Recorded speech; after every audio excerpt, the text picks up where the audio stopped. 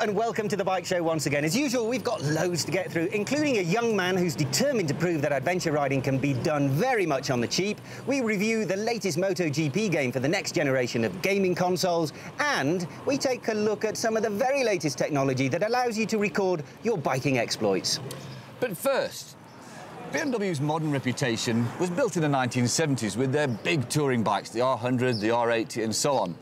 Then, in the 1980s and beyond, the GS took over the mantle, and more recently, it's been the S1000R superbike and even the RnineT. But does that mean that BMW have abandoned the touring bike altogether?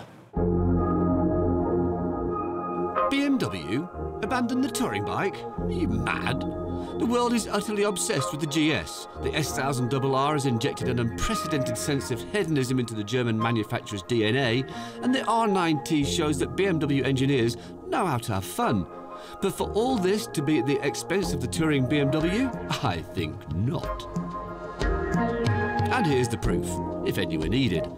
Behold the latest generation of BMW Boxer Twin touring bikes, the R1200RT. As predicted, it gets the liquid-cooled engine update that was first seen in the GS, plus all the electronic trickery in the engine mapping and suspension departments with which we have become familiar in that bike. The frame and running gear have been lifted directly from the GS, and that means the swing arm is now on the left of the bike, with the exhaust running on the right.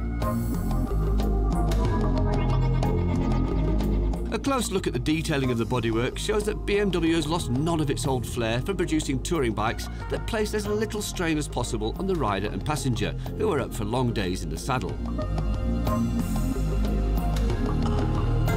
Ergonomics are as good as they should be from a company that has been perfecting them for so long, and in fact, everything has that air of being thought out to the minutest degree. Nerdy that may sound, but since when has striving for perfection been a bad thing? Who decided that being good must be translated as being boring, or that practicality, comfort and dynamism can't go hand in hand?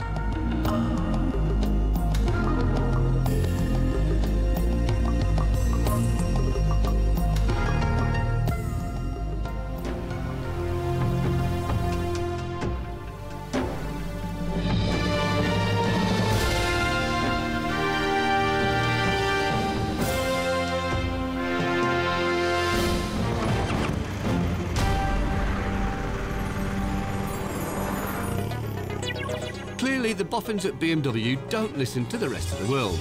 They stick resolutely to their way of doing things and then sit back and watch as everyone else scrambles to play catch-up and, well, not to put too fine a point on it, blatantly copy them.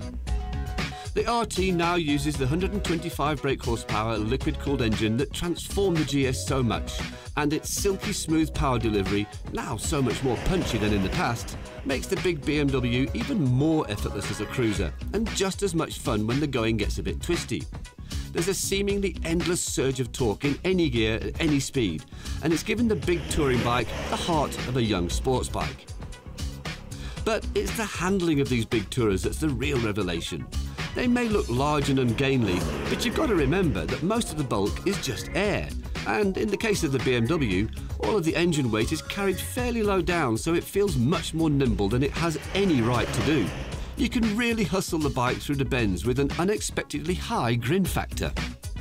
The suspension has BMW's electronic suspension adjustment setup, or ESA for short, in which changes can be made by toggling through the dashboard menu. Adjustments can be made to spring and damper rates, adjusting the firmness of the springs and dampers, as well as compensation for load carried. It really does work and makes a huge difference to riding pleasure if you take a moment to tailor it to your personal riding conditions. But it's the way the bike works as a whole that's so impressive.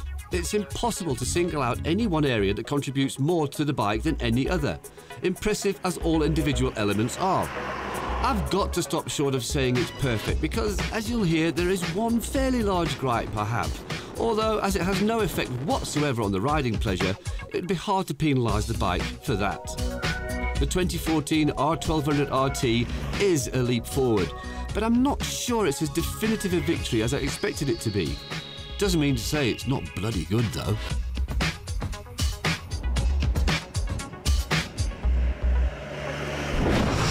So that was a pretty positive report, wasn't it? But I have to admit, Harry, you didn't come across quite as glowing as I thought you would. Because let me just first say, I haven't ridden this new version of the RT, but I was a big fan of the old one. This one can only be better. Let's go through the good points first. What really stands out? Look, I mean, it's the same engine as in the new GS, so it's a liquid-cooled motor. It is very smooth. It's got lots of punch. It's very happy cruising at highly illegal speeds on the highway, which is what you want with the touring bike. Yeah. Wind protection is brilliant. The equipment you cannot quibble at. The suspension is fantastic. I believe there's even this quick shifter type thing. Yeah, they call it Gear Shift Assist Pro or something, which actually it works very well. It's not good from first to second. It's a bit jerky, but from then up, it's just as smooth as butter going through, and even downshifting as well.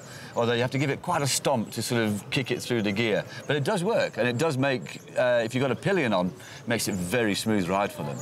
OK, so that's all good, but why do I get the sense that, you know, it's not quite what you thought it would be?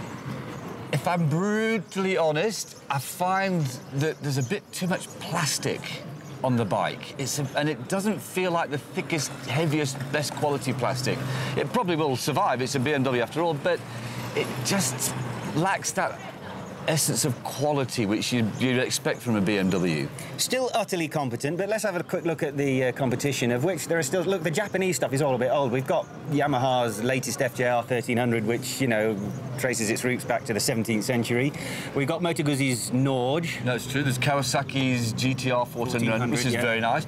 But I think the main rival is Triumph's Trophy. That is a spectacularly good bike. Look, equipment levels are very similar to the BM. There's nothing really to choose from them, so I think you would be going on brand loyalty. And whether you prefer a flat twin or an inline triple. Yeah, that's both very characterful engines. Lovely engine. I mean, that Triumph engine is superb, and it's... I would be hard-pressed if you put both in front of me and said pick one. I don't know if I'd like to make that decision, actually. Sitting on the fence. There you go. It must hurt. He's always straddling a fence. I know what he means there. The entire touring market is full of very good bikes, but I'd agree with you, Harry. I think the RT, although I haven't ridden this new one, and the Trophy, the Triumph, which I've obviously ridden, yeah, both at the top of the pile. We'll let you dwell on that. We'll be back after the break, talking to a young man who's destined to set out on a life-changing adventure.